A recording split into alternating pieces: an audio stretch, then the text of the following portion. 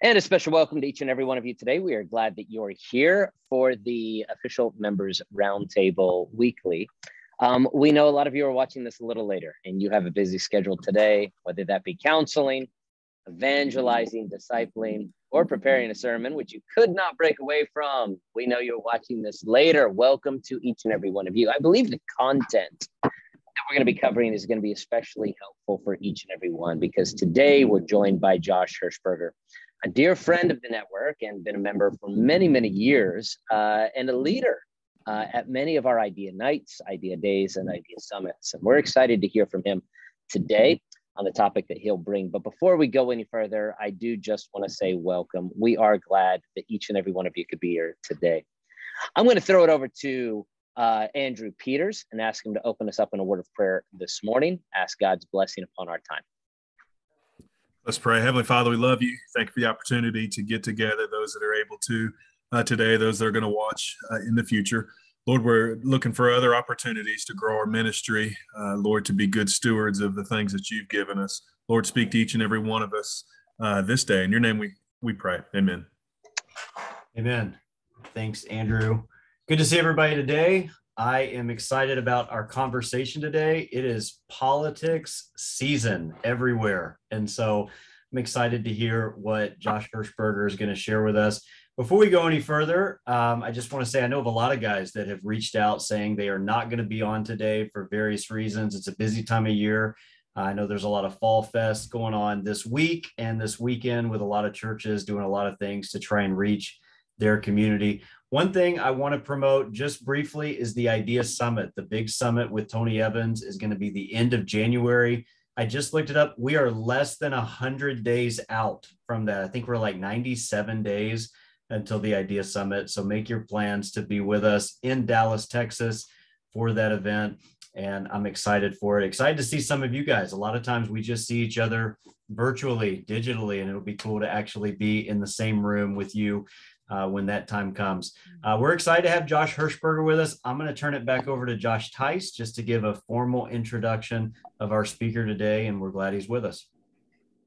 How to minister to and partner with government officials. If there's anyone who could be able to speak to this topic with great authority, it is our friend Josh Hirschberger, who's doing an incredible job in the Midwest, there in Indiana, and being an example to a lot of us of how we as ministry leaders can do just that. The Good Citizen Project is not only a great resource, an online resource, but a great podcast. And I want to encourage you to go ahead and subscribe, download, and really check out that podcast. And many of you already do, so you know Josh's voice and you understand Josh's perspective. There's rarely an Idea Day over the last 5 years that you would not be able to see Josh in person, where he's speaking to the subject of what it means to be a Christian citizen in the society that we have today, a post-Christian world with a postmodern perspective. So what does that mean for you as a ministry leader, whether it be within the Black Robe Regiment of the 21st century, or whether that be as a gospel evangelist attempting just to navigate the culture? Josh speaks with great authority, and he speaks biblically. So today, Josh is going to be speaking to us. We welcome him once again, how to minister to and partner with government officials in the year of 2022 in America. Josh Hirschberger. All right, so it's great to be back with you, speaking to this topic today. I've been thinking recently about the biblical term of favor, because there have been some things in our ministry that have happened over the last year that I can really only explain according to the favor of God. And I'll show you this photo. We've been praying for a little while, actually a long while, for an opportunity to meet with our governor. And kind of out of the blue in February that occurred, and we were given an hour in his office. And like we always do, and I'll kind of walk through this a little bit later, we shared scripture. We asked, what are the issues in our state that churches can help with? And we prayed with him. And the governor gave us several things to work on, which I'll go through, but then asked us to go on a listening tour through state departments to figure out how the church could help. But then I asked this question, so what's the best way to stay connected with you? And of course, I'm angling for his cell number without like actually asking that. Okay. And so he gives us his cell number, and now I'm like, all right. And I felt like I was in junior high. Like, how do I, what do I text the governor? And so he asked us to give him an update from time to time. So I did a few months later saying, hey, I've gone through the departments you've asked me to, told him a story about a ministry that's doing some amazing stuff. And he texted me back a photo the next morning. I think he's at a state park just saying, proof beyond a doubt there's a God. He's a professing Christian. And so he sent me a photo. Now, like, what am I going to do? Like, I got to send him a photo. So I was hiking in a state park with my daughter. I just kind of pick up my phone and take a photo of the state park called Clifty Falls. It's something like 1,400 square miles or 1,400 acres, but it's a large state park. I just randomly take a photo, send it back to him. The governor responds almost immediately saying, that's where I rappelled back in college, because he went to college close to where I live. And then an hour later, he digs out this old photo of him rappelling in the very spot that I took this picture. And so I'm just here to say, like, look, I try to be strategic, but that was God. And since then, we've been able to exchange messages, deepen that relationship. And so I'm just grateful that as we try to minister to people, we're trying to do the best we can, but the Holy Spirit goes before us. And so that's just one example of how God, I think, has been moving in our ministry. And I know he's doing the same in yours. So I do lead the Good Citizen Project. I have kind of two major things going. The first one, Good Citizen Project, is national in scope, writing, speaking, legal partnerships. But then I would kind of analogize to a pastor that has a local church, but then a national ministry. I just felt the need to be making disciples in my location. That takes relationship. Relationship takes presence. And I was able to join the Focus on the Family affiliated group in Indiana and begin building relationships there. So just briefly, we have just a few minutes today. I want to jump in. All right, why elected officials? Like, there's an entire country to reach. Why should we care about reaching government officials? And as I pointed out in the intro to this, Paul, in his call to ministry, it included that he would stand before kings. Now, he ministered to the demon-possessed woman.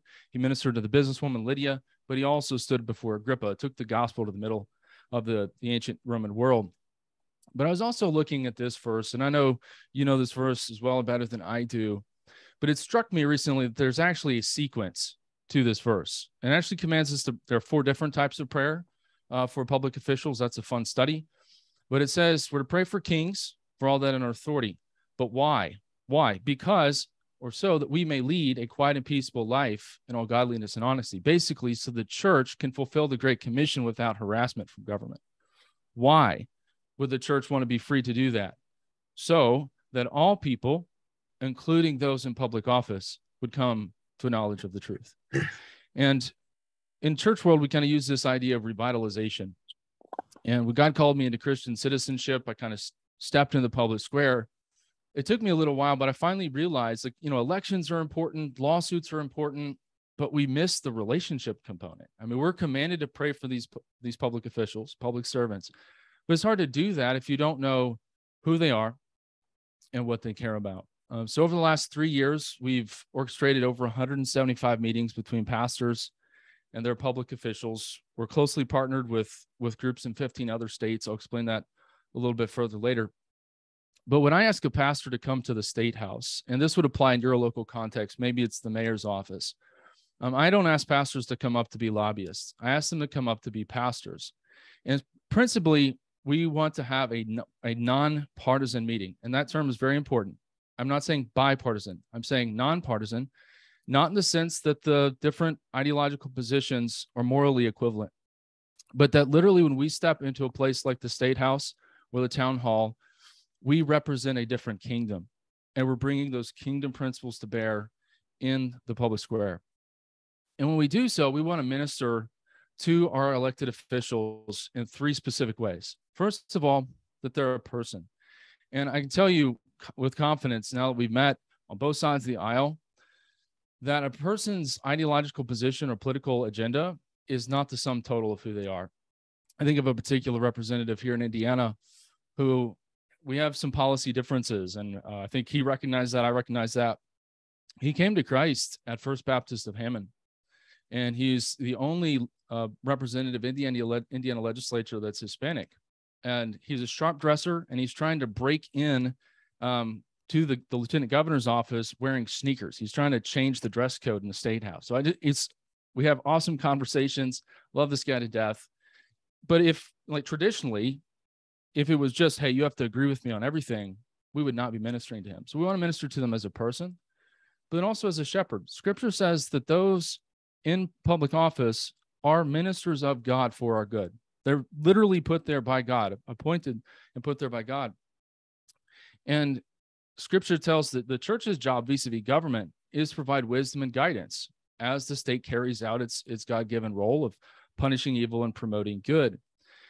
And so when we minister to these individuals, we not only want to minister to them as a person, but then also as a leader of the state.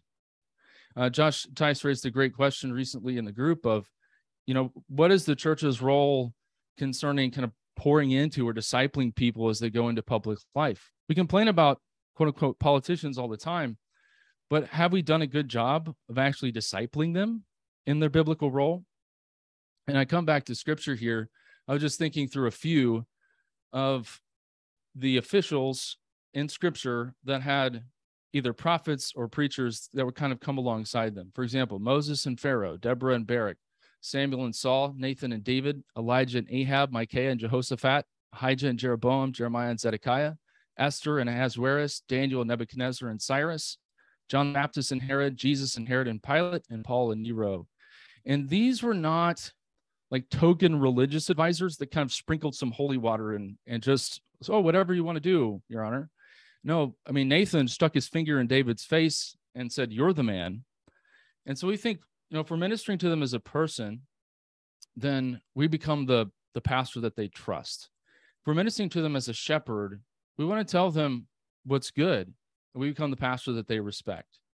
But then we also want to minister to them as a partner in the sense that the state is a God-ordained institution, the church is a God-ordained institution. So how can we work together for the common good? So I wanted to spend a little bit of time there because I just want to lay that foundation. Why would we go minister to this group of people? Next, how? And I want to be just as granular as I can and just explaining how would we do this. It's actually pretty easy to get meetings, and I've shared a link for this PowerPoint if you'd like to see it. Here's a sample email. We send these out all the time, and I always use the church's address because most of the public servants don't necessarily see you as a pastor, they see your congregation. And I am happy to use that to get a foot in the door. All right. And so just saying, hey, we want to encourage you, pray with you, and think through ways we can meet community needs. And you can find who your state rep, state senator, who they are on your Secretary of State's website. Now, there are a lot of public officials. I generally encourage pastors to think about 4 key officials to build relationships with: a mayor, a state senator, a state representative, and a U.S. congresswoman or congressman. These are key people that you can pour into. When we have a meeting, and again, I'll let you read through all of this, but here's kind of our best wisdom after 175 of these. All right, we always want to start with Scripture, because if we only get 5 minutes, what's the one thing that's not going to return void? It's the Word of God. And so things like John 10:10 or 1 Peter 2:13 through 17. And then I found that because we're not accustomed to talking with people that are different than us, often a good icebreaker is to ask them about what inspired you to jump into this area. And then I always will ask them, what about your work? We're grateful for your work on some issue. And I'll pull up their proposed legislation or Google what they've done. I have yet to find anybody that I couldn't say, thank you for your work on foster care. There was one rep, he literally had removed licensure from shaving horses' teeth. And I was fascinated by that. It's like, you got to tell me about this. I don't understand why it's a bill. And that broke the ice with this guy. We then asked the question, what are the worst problems in the district? And how can the church help? I'll tell you, probably 85% of the responses across the aisle is the breakdown of the nuclear family. And so we have such an opportunity to pour into that. And that's the question, what's the best way to stay in contact with you? Because the whole point of the meeting is we don't want this just to be one-time issue. We're not here to lobby you about an issue. We want to build a relationship with you. May we pray with you. I have yet to have anybody refuse prayer. And we've met with the first member in the Indiana legislature from the LGBTQ community, also one of the first Muslims in the Indiana Senate. And then you want to, as you walk into the meeting, you want to know, where is this relationship going? And I know I'm talking to pastors. You meet a visitor from your church for the first time. If they're an engineer, you're asking them about what they do as an engineer or as a teacher. And you've got that next step in your mind. And so with legislators, maybe this person doesn't know the Lord. Maybe they're a Christian legislator, and we want to help them better understand their role. So we have that in mind. Also, in the idea of, how would you have difficult conversations? And again, I know I'm speaking to pastors. You're well equipped to do this. You do this all the time. But here are a few things that we've really found helpful. And I'll tell you, one of the conversations I'm planning on having in the next couple of months is a dear brother in Christ. He loves Jesus much as I do. But on some of the issues in public life, he will promote unbiblical principles. And so I'm really actually interested, because I know there's a lot of cultural and political history going into all of that. I really want to sit down with a cup of coffee and ask him, because I don't understand how he came to that position. So I'm planning on saying, hey, you don't have a lot of conversations like this. I'm actually nervous how it's going to go, because I appreciate you. I respect you. I want this relationship to continue. And I promise that I'm going to listen to what you say and consider it. And are you okay with that? And that way, as you head into this difficult topic, you're saying, hey, I value the relationship more than I'm looking for a specific response. So again, I'm hoping some of this is just helpful, not just in perhaps the public square, but in other contexts. This has opened the door to a number of state level partnerships in the area of foster care. This is the head of our DCS. Here's a meeting with our Attorney General. We're working on the drug crisis with them. This is a member of the Indiana Supreme Court we've been able to build a relationship with, work on the issue of the drug crisis with, and then mental health.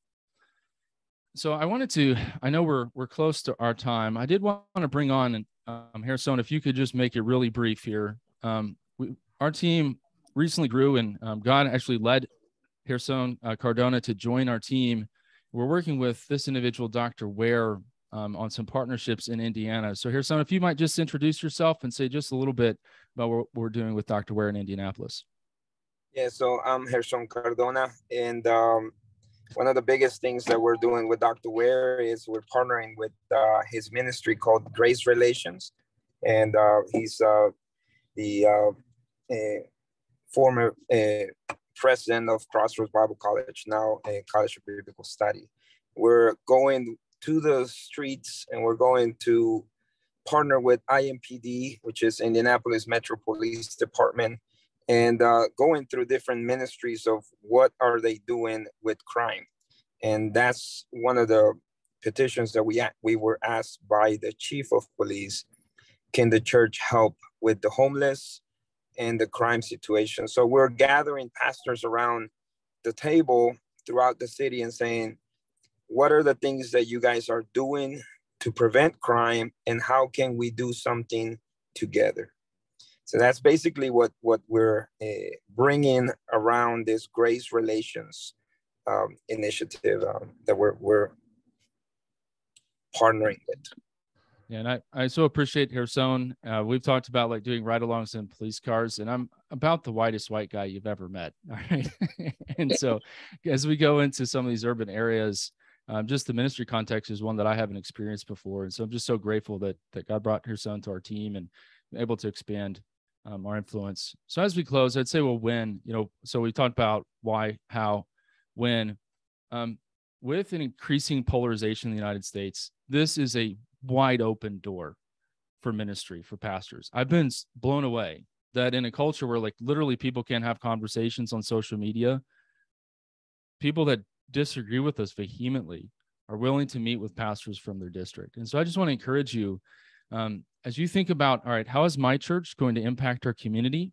The idea here is, well, let's go talk to the other institution created by God that's working on this every day, and let's see what ideas they have and what are the problems that they identify. How can we work with them? And when we know that the gospel is the answer, and so when we start seeing drug addicts completely transformed, and the state's like, how did you do that? We're like, Jesus. And that's the solution to this. I mentioned that it's efforts like this have now launched in 15 states, all the way from New Hampshire to Florida to Texas. God willing, by the end of the year, or hopefully by next year, it may go to 25. And we're praying about DC as well. And so if there may be a ministry like ours in your state that literally you call them up and say, hey, I'm interested in a meeting. Can you connect me with my reps?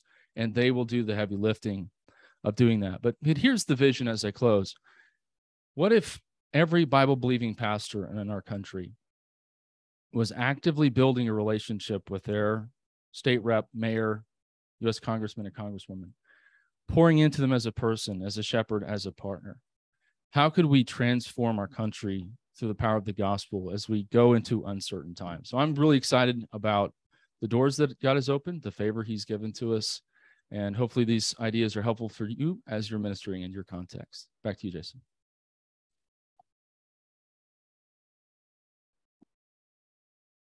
Awesome. Thanks, Josh. I appreciate that talk. Can you guys see me, hear me? Give me a thumbs up. Okay.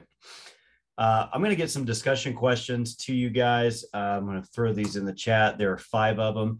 Instead of breaking out into multiple rooms today, I think we're just going to stay put in this one. It'll allow us to discuss this topic as well as these questions. And then if you guys have any specific questions for Josh, just go ahead and write those down. We'll get to those. We'll have a time of Q&A as well for him. He's got some resources there that he's listed, and we'll also put those on the Facebook page as well. Okay, number 1. What I'll do is I'll just moderate. I'll just read these questions. I'll start with number 1, and then I'll open the floor to you guys. What government officials are you ministering to? What would you add? That's kind of the first question. If you guys want to unmute yourselves, you can slip your hand up. Let me know if anybody wants to jump in here and share.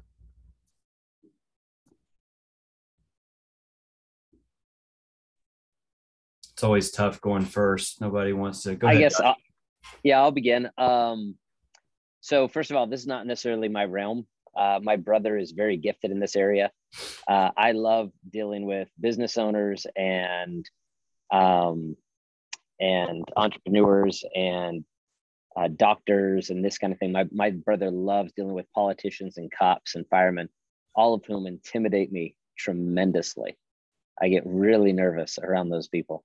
Cops and firemen, I respect and love and just intimidated by them. And political officials, I neither respect nor love, but I'm still intimidated by them.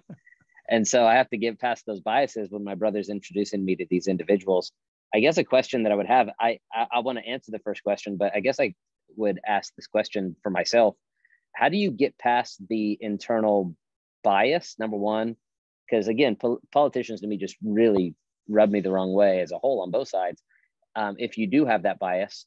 And then number two, how do you get past the intimidation factor of like, I know who you are. Wow. Like the celebrity factor. How do you get beyond the starstruck stuff? Josh. So, okay. So I don't know if someone else wanted to jump in as well. And I think this is part of the, I would call it kind of quote unquote political discipleship. As I'm speaking in churches, I'll often mention a stat that something like 60% of American Christians receive little to no preaching or teaching on their role as citizen. And so I think we've kind of absorbed a little bit of how our culture does politics. And so the only thing I know to do is just to continue to go back to the word to say, this is somebody that is God's minister for good. And scripture says, I mean, as much as I might scratch my head and like, why is that person in there, that they're literally God's minister? And for some reason that has helped me some, that like God appointed this person in there and I'm commanded to love them, care for them, even as much as they really frustrate me. And I'll often ask this question when I'm preaching at churches, and I convict myself when I ask this question, but I say, look, think about the politician that you love to hate and may or may not have shared a meme about this week. Oh, when was the last time that you meaningfully, substantively prayed for that person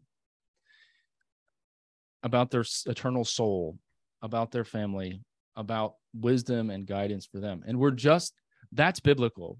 And in fact, that's why that Timothy passage, I mean, the more I follow Jesus, the more I'm just blown away by like the simple disciplines of the Christian life. Christ has given them to us because he knows us, because we don't like authority and we're prone to say, I don't like that person. I don't care about them. And so, Josh, I'm with you.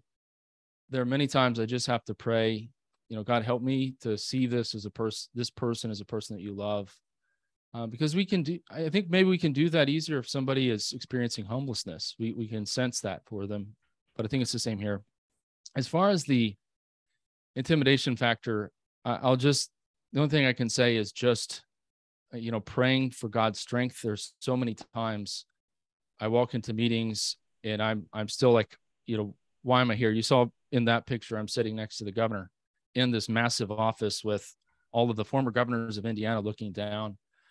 But being in conversation with them and being able to meet with them, they'll often share, hey, I've got terrible back pain today.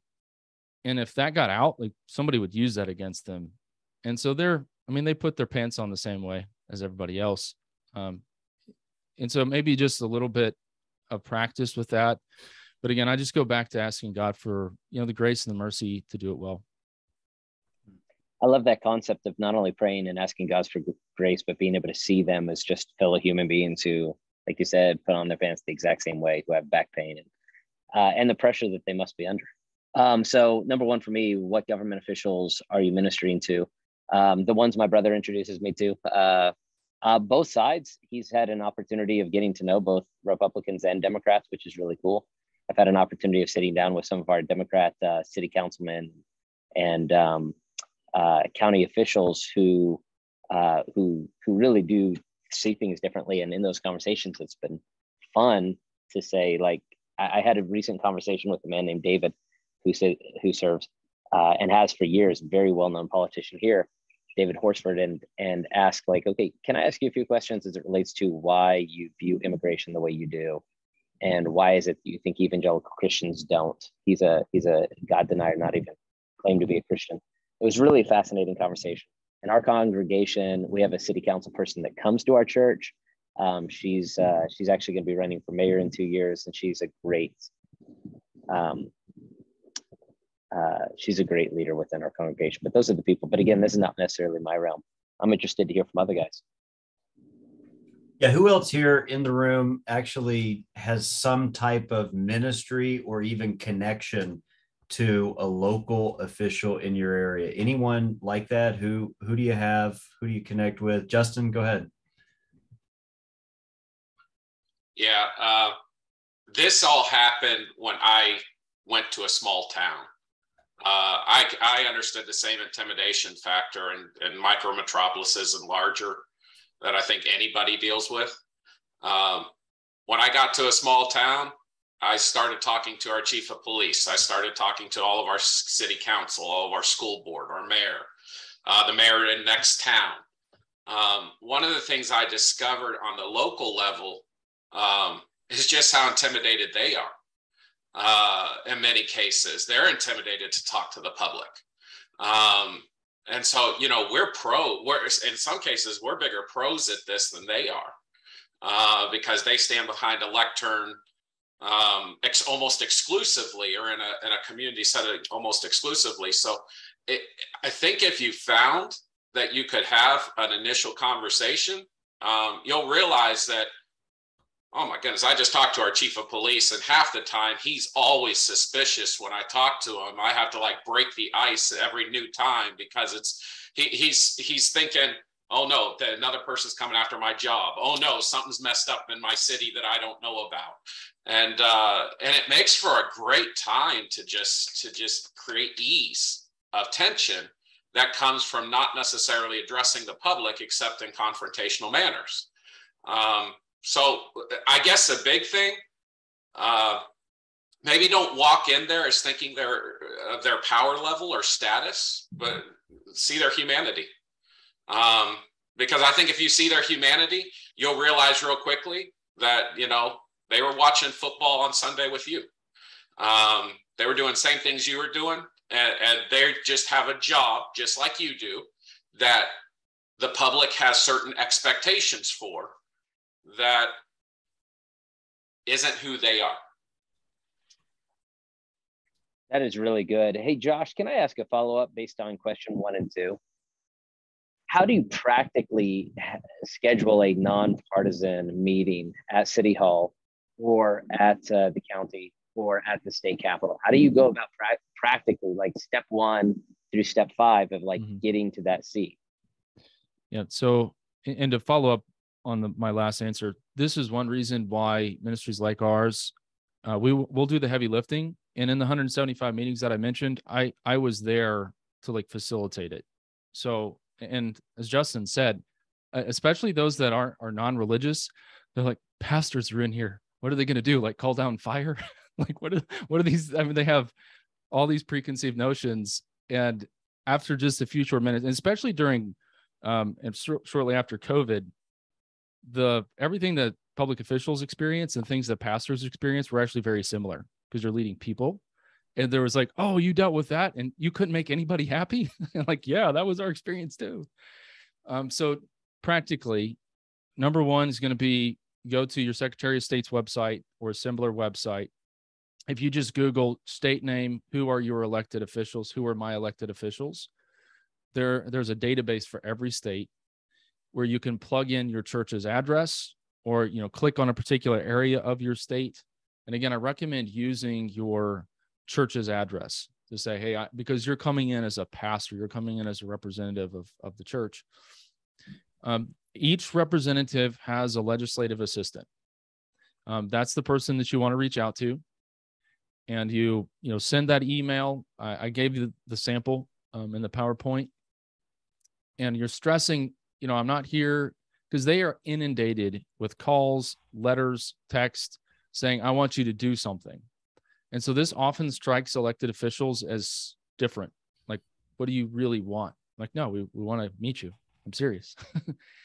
And sometimes it'll take a little while. I mean, for example, we're actually ramping up. We'll probably send out emails in the next week or 2 for January, because we're trying to connect pastors who are busy, public officials who are busy. My preference is to actually meet on their turf, because that's where they're going to feel comfortable. And it also shows you care enough to go to where they are to get to meet them. And then I gave you kind of the outline for a meeting. And as Justin mentioned, that, hey, what compelled you to throw your hat in the ring? That gets them talking about themselves. And most people will get a little more comfortable after a few minutes if they're talking about themselves. And then we're asking, hey, we'd love to meet with you again in the fall. Let's say it's a spring meeting and maybe in the district. So as you leave the meeting, you're trying to set up, here's where this relationship's going to go. And we often say, and this is a statement by a colleague of mine, that we move at the speed of relationship. So maybe we feel like we're really connected with this person on a kind of a spiritual note. Could we do a Bible study with you? Maybe they're really amped up about foster care. Well, how can I connect you with the ministry about that? So that's the magic is we live in the United States and we have the right to vote. And that's why I sometimes wonder, like if the Apostle Paul actually had the right to vote, I just imagine he would have been using it to get in there to meet with his reps. And so one of the other big ideas here is, I think a lot of pastors are already doing this at the local level. All politics is local. So your state rep, your state senator, and even your congressman, congresswoman, they have a vested interest in meeting you. So why not leverage that to do ministry? It seems like if you were to err in one direction, whether it be creating your own initiative, let's say Adam or Justin or Josh want to create their own initiative, or finding a group that is already doing this, you would err on the side of finding a group that's already doing this. How would it seems like, Josh, that would be what you're saying. How do you find a group within your state that's doing this? I know you touched on it, but practically speaking, like what's the first thing I would do to find that group? Oh, you're muted. There you go. Sure. So I can send a list of the groups that are active. All right, so we have 15 states. We're moving to 25. I have pastors in our network that I think are still waiting for a bait and switch, in the sense that like they've been seeing our emails now for several years, but they're still waiting for this is all about getting Trump elected, isn't it? And so in public life, like in any area of ministry, you have a lot of different ministries with different language, but that really they don't have this model. So if your state doesn't have one, I'd be happy to kind of walk alongside you, say, here's how you would get it started there. But I can send a list of the states that are active and could connect you with the leader in that state if the pastor's either on now or later on are interested in doing that. Awesome. Anyone else, you do something, you have some kind of relationship or connection with a local official in your area? Anyone else like that? We had a lady in our church just got elected to the school board, and she gets sworn in this November of our county, but it's all new territory for her and for me. So any advice on how to help with that would be appreciated. School boards are, and especially with the rising concerns over the LGBTQ agenda, and then after the Dobbs case sent the life issue back to the states, so much of state and local politics has become important again. And I imagine she may have run because she's concerned about what's going on in the local school. Be there to encourage her, pray with her. We did this during, Indiana was the first state to take up the life issue. So the day before the final vote, we took 7 or 8 pastors up, and we weren't there to lobby. We were just there to pray with them, encourage them. And so she's going to need a lot of support that way. If she's looking more for kind of what policies can I promote, that sort of thing, what state are you in? I'm in Alabama. Okay. There's a group that I know in Alabama that could provide some kind of local and state guidance. So I'd be happy to connect you there. And again, so my basic tack is I want to pray with them, but then also want to encourage them in their role they're just like I would an engineer or a teacher. Any way that I can support them, I will. All right. Anyone else along those lines? If not, we'll move on. All right. Number 2, how is your church impacting your community? Do you partner with government officials in those efforts? If so, what are some examples? Anyone here do like a law enforcement appreciation Sunday or recognizing any local officials? Anybody do anything like that currently? Okay. All right. Anyone want to talk about impacting community, what you're doing presently? We do a teacher appreciation Sunday, and then the following Sunday, a first responders appreciation Sunday. And which, that's actually gained us a lot of. Do you guys find it true that when you do something and then you do it the third year, like there's momentum, like it gets better?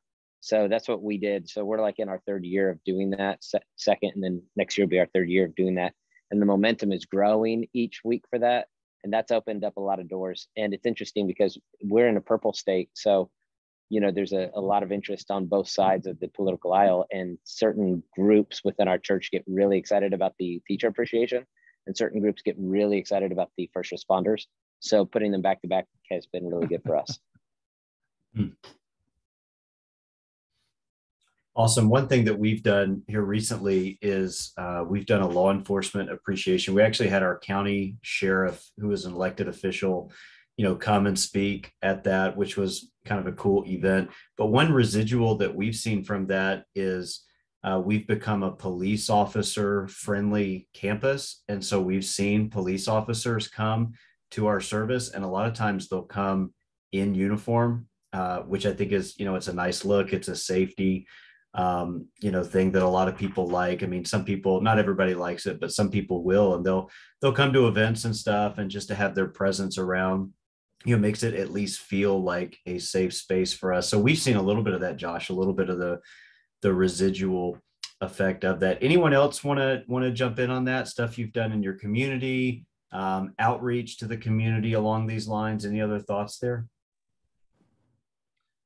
Can I add that one of the things that we are doing is we're doing roll calls at different churches. So we are advising churches to reach out to the commander, the district commanders, and do their roll call in their church and invite community members so they can come in and meet and greet them. So while they're doing roll call, you can pray for them, you can meet them. It's all about relationship, and you don't know who that person is unless you invest in that relationship. So we're doing that. We're doing ride-alongs. We're asking pastors to get in the police car and ride along with them, and that's an experience that it would change your life as you start seeing police officers have children, have family, they're human beings. And me being a former police officer and a pastor, I can appreciate what they go through, but only when you're in their car and see how they have to make a decision within seconds, you'll be able to appreciate and partner with them, and you'll be able to know how to pray better for them.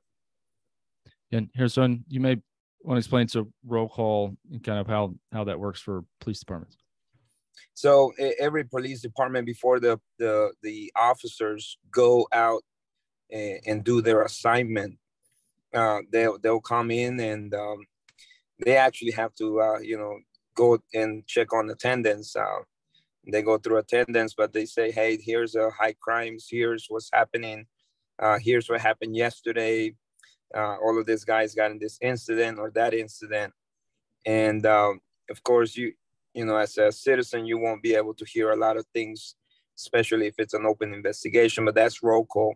So before they go out in their shift, they kind of like debrief what's happening or what happened that week or who they're after.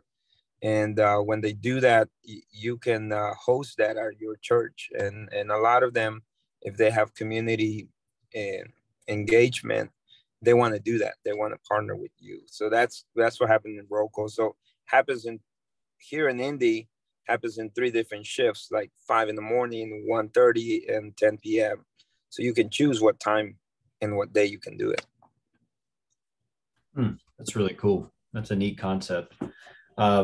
Steve asked a good question about how Josh's ministry is supported. He gave an answer there, website, good info, and then how you can get involved. I want to get to number 3, which is, what concerns do you have with ministering to elected officials? And an example is becoming overtly partisan, getting pulled into elections. So for you guys here in this, all together in this room, what do you think? What are your hesitations? What are your, concerns with ministering and getting involved with politics along these lines? Any thoughts there? I mean, for me, it's because of the community I live in. I don't, I'm careful because I don't necessarily push back 40% or 30% of our community one way or another. It literally is right down the line, 50% of our community. So one way or another. So that's a concern that I have, and I don't really know how to answer that all the time.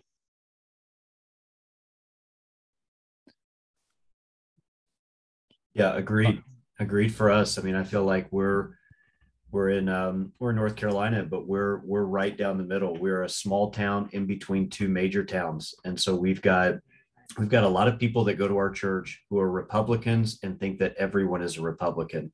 And then we have a lot of other people that go to our church that are Democrats and they think that everybody else is a Democrat. And so, it's tricky because everything you say could have a dual meaning to potentially both audiences. And, ultimately you want to reach everyone with the gospel as opposed to, leaning toward one side or the other. So I think I would agree with you, Josh. I think that's a little bit of a concern for us when you have such a high concentrated percentage of people in your church that are on either side of the debates. And for me, just for clarification, while this conversation goes the direction that it's going, it's not that I don't have my own perspective, and it's not that I don't have a clear. My perspective is that once somebody knows Christ, they understand the gospel, their mind is going to begin to get shaped to where certain public policies, like the support of the murder of the unborn and sexual infidelity, sexual immorality, is going to affect the way they vote. Even if they're Republican, they're going to look at a guy like Donald Trump and see that Donald Trump is Donald Trump, who has not been a good man and probably still is not a good man. So all of those things play out as I start getting really political. So it's not that that's not playing in, it's that I don't want that to be the first thing that they know about me. I really want my first thing they want to know about me or our church is the gospel of Jesus Christ. And there's some people that look at our church as a whole and are just never going to darken those doors because they assume wrongly. And I don't want to, I don't want to lean into that stereotype. I want the gospel to be first. What are your guys' thoughts on that? Do you guys find this as a battle, a tension to manage in your community like I do, or not so much? What are your thoughts, Andrew? Set me straight. Yeah, Josh, man, I'm right in the same area. First of all, Josh Hirschberg, I appreciate you reminding us of their humanity. And Justin, you talked about that as well, and our need to pray for our officials.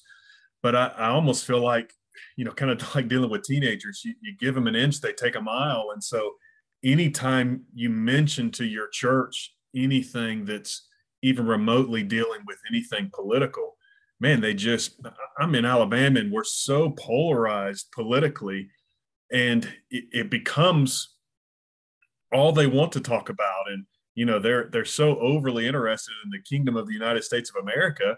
And I don't even want to lean towards that because I want to make sure that our church is known for the gospel. And that's my primary concern. And we have a lot of scenarios where churches that, man, I had a family that joined a couple months ago, and they were at the church across the street, a mile down the street. And finally they got their daughter to come to church after a couple years. And within 7 minutes, this was 2 years ago, within 7 minutes, the pastor said, man, if you're not a Trump supporter, you probably just need to leave our church. So there the daughter pops up out and leaves the church. And I find myself so wanting to just fully distance myself from even the idea of some of that. Now, again, like Josh Ty said, man, I obviously have got a lot of my own personal opinions about those kind of things. And as people mature in their relationship with the Lord, it's going to start settling some of their decisions about hot topics when it comes to politics. I just struggle even mentioning anything in church. And I get some flack about that, but it is, you give an inch, they take a mile, and that's all they want to talk about. I'll add this. The other side, and I think all of us have said it without actually saying it, the large percentage of your unsaved that you're going to come in contact with are probably going to have views that would be on the side that the minute you introduce this topic of politics, they are turned off. And you almost want to at least give yourself a chance or give the Holy Spirit a chance to work before you are introduced. And I look at Paul as an example. Paul gave very basic political talks. It was how to survive in community rather than who to vote for. Of course, there was no voting back then, but the idea was he wasn't attacking too many people. Rather, he was saying, pray for these leaders. And these were leaders that were trying to kill him, which fortunately we don't have to deal with quite yet. And so it's probably good for, like, in the church house, I want it to be the one place where CNN and Fox News aren't at, whether it be in our talking points or anything like that. But I do believe, and what we've tried to do is let those kinds of conversations be outside and one-on-one conversations and breakfasts and lunches and people who are geared and want to live that out. Maybe having a more smaller group connection on helping them, rather than let it be the church coming together. be the primary emphasis for political leanings. I have found that in discipleship and in small group, a lot of those conversations do come up. There have been many times over the years, and I've not been perfect on this, but there have been many times over the years that I've seen a lot of men and women look across the coffee table and across the group and be like, so that's why Christians think this way about like the election. Like, yeah, exactly. That's why. And I find that so much better than just advertising to people who already think like you. It really does work. It's just a long-term thing. And in small group, I love what you're saying, Justin, in small group. And this, I'm sure all of you guys have experienced the same thing. If you haven't, it's like, it's really real. I'm not telling you something that's a fiction or a fairy tale. It happens all the time. And they'll ask those questions, say, yeah, that's why, like, I think Senator so-and-so is probably a good person deep down, but their policies go completely against what I would see biblically. And I'm not just talking about the social issues. For me, I can biblically make a very strong argument for representative republic. I can make a biblical argument for capitalism not being necessarily the best way to do it, but as I forget who said it, it's the best of the bad ways that we have, right? And so these are great conversations for that are biblical connected, but for small groups and one-on-one. That's what I've seen. Josh, what is your experience in talking to others about these kind of things? Yeah, so this is actually what you've described is one of the reasons I started the Good Citizen Project a few years ago, because it seemed to me that pastors were kind of stuck in a very difficult spot where you have some members saying, why aren't you speaking up? And then you have others that the moment you say anything are just kind of perceive that you're overtly political. And as has been mentioned, you may lose your chance to share the gospel with them just because of their perception. So the way that I frame it, and I think I need to count about 60, 65 churches that I've spoken at. And here's the idea. We're called to follow Jesus in every area of our lives, including in our role as citizen. And I say, well, it's the $1 billion question. That's $1 million question adjusted for inflation is how exactly are we supposed to do that now? And so I go through the 4 steps that I set out in this book of saying, here, what does the Bible say about this area? And then how would we live it out? And so I'll tackle things like, well, what would the issues be that we would care about in public life? And there are actually things like, ethnic unity and justice, as well as religious freedom for all people. And all of those are centered around the Imago Dei.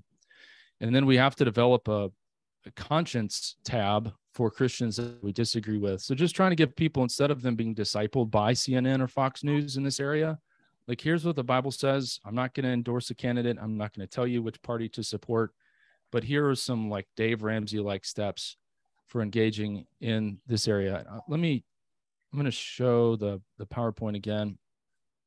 And I'd actually welcome everyone's feedback if you're interested. And so we have the podcast. So we developed some resources for election season. And I'll drop a blog post, which is kind of a sample of this, which basically just says, look, in the Christian life, we're called to steward our money, our families, our time. We're also called to steward our vote well, but it doesn't say, hey, vote for somebody. And so this link has a 30-day prayer guide. It has videos, blog posts, etc., where I'm trying to help pastors with the very problem that you've described, to say, hey, we're called to follow Jesus in this area. How can we do this well as, keeping our ultimate allegiance with Christ and his kingdom? And thus far, in the churches I presented at, it has been well received. I've gotten good feedback saying that this was actually helpful in trying to navigate this. So that's my approach. One of the things that blew me away in 2020 was how many pastors I met that told me I had 30 people leave my church because I wouldn't get up in the pulpit and endorse a candidate. Like, they would say, hey, vote biblically, vote according to your conscience. And it just struck me that, Christians, they were prioritizing a political party or tribe over their own like Christian community. And that's just out of order. So how could we speak to that while trying to navigate all the things that have been talked about today? So that's my kind of basic response to it, trying to help people say, hey, I'm going to follow Jesus in this area. It's tough, but it can be done. So I'll drop here in the show notes a blog post, which is just kind of a sample of that, where I took what Jethro said, and I kind of play off of Jethro from the Hillbillies, and talk about Jethro, who is Moses' father-in-law, who gave like 4 qualifications for public office, and then try to answer a few questions there. So I would actually, I would love to be able to help with this issue, and would love some feedback. Say, hey, we think you missed it over here, but this is helpful. So appreciate you raising that issue, and we're trying to help with that. Hey, before we go, we're almost up against time. I want to kick it off to Q&A. Any questions that you guys have just during the talk or the discussion specifically for Josh Hershberger? Josh, I appreciate your time being with us today and just sharing your insight. Any questions you guys would have directly for him? Yeah, I see your hand. Go ahead. How much time do you think it takes to have those 4 relationships you talk about? I think it can be now. I mean, setting up the meeting may take a little bit of time. I'm generally looking for 30 minutes to an hour with an elected official. I mean, so and if you do it twice a year, you could perhaps do more. But I think quarterly is a little much. You're both busy. And I mean, so I think you're talking less than 20 hours a year and text them, encourage them. But that's part of what I'm saying. I don't think it has to be a huge investment of your time. And I definitely don't want to give the church another program, but sure. I think it can help what you're already doing by connecting you into the community. So that'd be my estimate.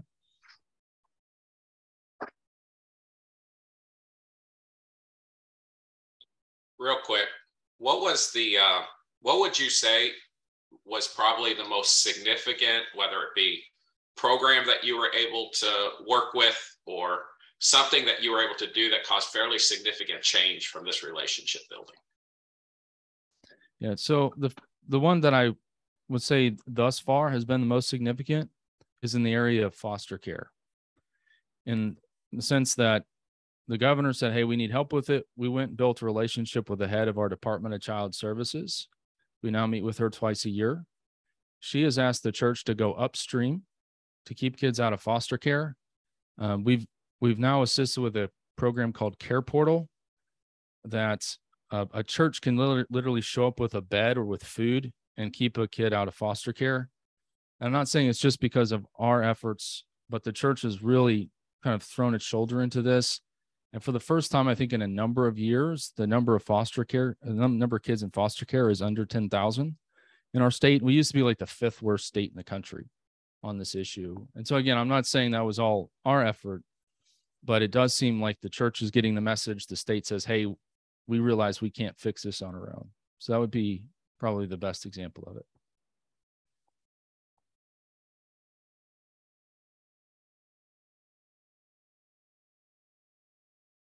All right, Josh, thanks for being with us today. Really appreciate your time and just investing into our guys. We're going to sign off here. You can find Josh. He left his website, his information about the Good Citizen project. You can check him out. Check out his podcast as well. We'd love to have him back. I want to tell you guys where we're going to be next week is November 1st.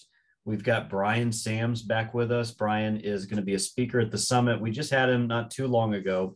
But the topic he's going to hit on next week is going to be a good one. This came up in our discussion when we had him recently, but his topic is resting in God's plan for the size of your church. Do you wish you had a bigger church? Do you wish you had a smaller church? God has a plan for you and your church and exactly where he's called you to be. And Brian's going to talk about that specifically next Tuesday. So you do not want to miss that. Yeah, go ahead. Yeah, just before we sign off, I was wondering if I could just say something real quick and please request. So I have some ideas, definitely don't have all the answers in this area. And so I often tell pastors, I would really welcome your feedback on, how do we minister well in public life in changing times? But I do want to ask for a very specific prayer request. I've mentioned this before, at some of the events, but I've been representing a family for almost 2 years now, and their child was removed from their custody by the state. And our claim is that the parents could not in good conscience affirm this kid's transgender identity. The kid was removed. This is their biological son, was removed from their care because of that. We've had it up on appeal, and just this week we got a ruling from the Indiana Court of Appeals saying that basically Christian parents not affirming their kid, the state pulling that kid out of their custody, that did not violate the freedom of religion or their freedom of speech, meaning, you have the right not to speak something. So we'll be appealing that to the Indiana Supreme Court, but they kind of said the quiet part out loud. Like, we've all been worried about where is all this stuff going. As far as I know, this is one of the first times in the country that this sort of thing has happened. And we know where culture is going, but I just pray that I would ask for your prayers for the family. The last name is Cox. This is a family that's just said, hey, we want to follow the Bible. We can't say something that's not true.